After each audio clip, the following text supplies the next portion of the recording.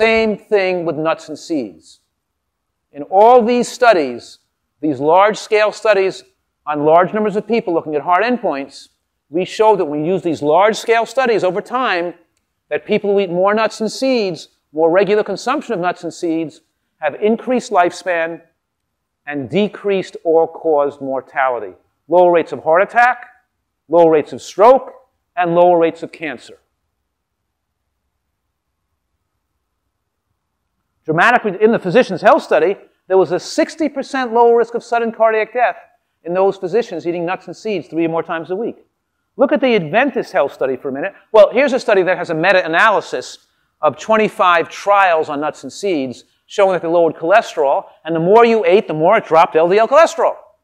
Because nuts and seeds have sterols and stanols, particular fibers, that bind cholesterol and bind fat.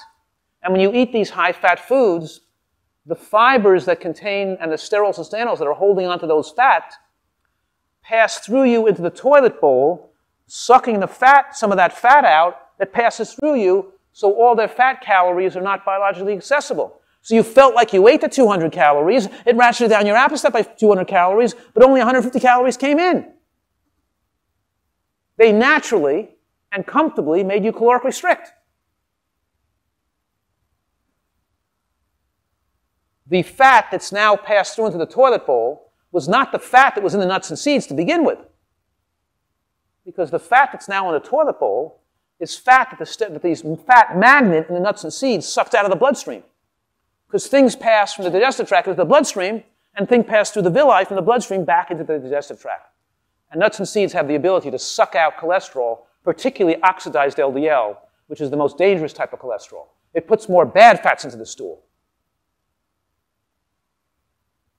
So what I'm saying here is that the Seventh-day Adventist study, first published in 2001, showed that longest life was in vegans who ate nuts and seeds regularly, and the flexitarians, those people who ate animal products, who ate some nuts and seeds, lived longer than the vegans not eating nuts and seeds. Did you follow that one? Now that was in 2001, a large-scale study, but in 2018, a new Seventh-day Adventist study came out. The Seventh-day Adventist study, Health Study 2, came out.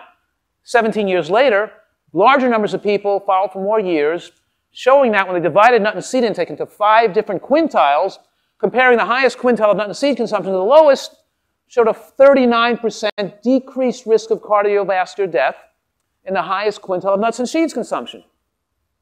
It was funny because I saw on the internet the other day, some guy was spouting off something about nuts not being protective, and he was saying that, that these studies can't be counted on because the nut company funded some of the research or gave a grant or something. And I'm thinking to myself, yeah, I know that the nut and seed companies were going around shooting all these people or causing people to die because they weren't eating nuts and seeds. I don't know what he's talking about here.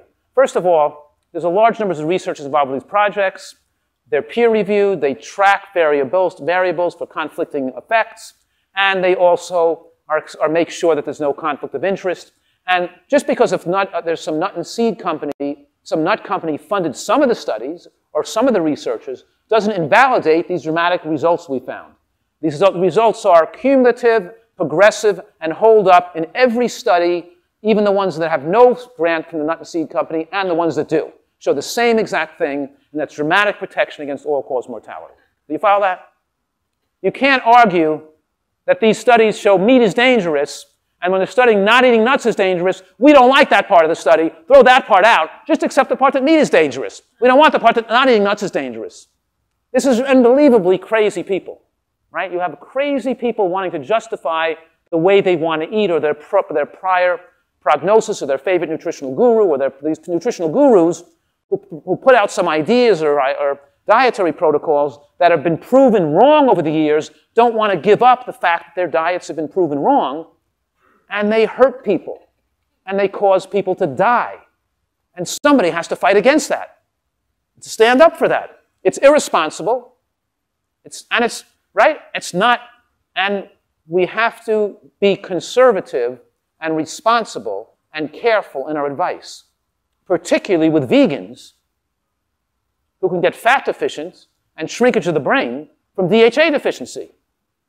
We don't want to cause damage in people and give them bad advice, even if it hurts a small percent of them.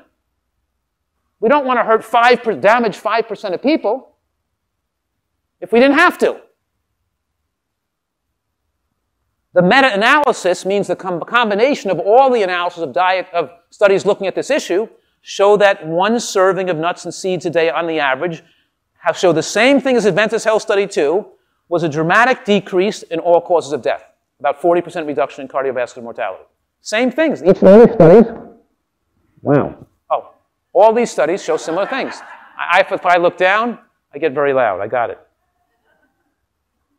More green vegetables, more beans, more nuts and seeds means you're lowering the glycemic effect of your diet because you're including more calories that are lower glycemic. Did you follow that? Lowering the glucose parameters, accelerating your weight loss, decreasing the amount of calories you feel like eating, and making eating less calories more comfortable. I can't make you eat less food. I can't make you eat the right amount of food. That's up to you. I can only tell you this, that when your diet is well designed, then eating less will no longer be uncomfortable. You won't desire, this will make you less desirous of overeating. You'll be comfortable and you won't have to overeat. Now, I know most of your life, you've been trained to overeat. You've practiced overeating. It's been socially acceptable. You've used food recreationally to stuff yourself, and it's hard for you to stop overeating. If you're overweight and you're not losing at least 2 pounds a week or a pound every 3 days, you're not on the right diet. And you're not following a nutritarian diet, my advice, if you're not losing weight. If you're following my advice, a nutritarian diet, then you're either at a favorable weight or you're losing weight at about a pound every 3 days. One of those two things. You got that? While you're overweight and losing weight, you're getting much, much healthier even before your weight is all lost. Because just losing weight at that rate is stopping estrogen production from the fat cell and is starting to lower insulin resistance and prevent angiogenesis production. You're dramatically reducing the risk of cancer just from being on the diet, even when you're still overweight, because you're losing weight. Did you follow that one? You got to be moving there or you got to be there. But don't be stuck with your head in the mud. The secret formula for obesity, if you want to really get fat, is 2S plus O. You know what that means, right? Sugar, salt, and oil. Salt makes you eat more calories. Increases your appetite. So does oil. So does sweeteners. It makes you into a monster, a calorie-consuming monster that can't be controlled. The nutritarian pyramid has vegetables at the base, of all types, of all colors, particularly green vegetables. But all those vegetables, and beans and nuts, a nutritarian goes for a variety of high-nutrient plants. But we avoid empty-calorie foods. Go back. You want to see the pyramid again? Is that it? I got to hurry up here. I've only got like 15 minutes left. The food pyramid has beans and fruits and nuts and whole grain, intact grains. We're trying to tell people to not eat processed foods and either take the animal products out or in very tiny amounts, less than 5% of total calories.